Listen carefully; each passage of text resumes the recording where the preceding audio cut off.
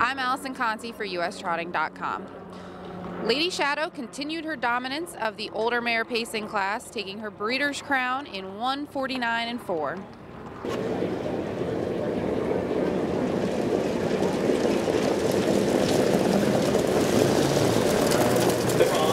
However, gets the first ball, skipping by, so quickly. Frost Damage Blues with speed from the inside.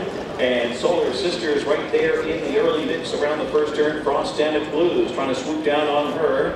And coming on 3 wide is skipping by, so splitting them and going for the lead here is Solar Sister. Now backstretch and the favorite's got the top. Lady Shadow as they turn home on 3/4 and a dazzling 1:21 4/5. 1:21 4 for 3/4. Lady Shadow now, and Gingras going to work here. She's getting lighter and she looks vulnerable now. And from between horses, Frost Damage Blues is trying to close in. From the inside, Solar Sister. On the outside, Sasha. But Lady Shadow had more.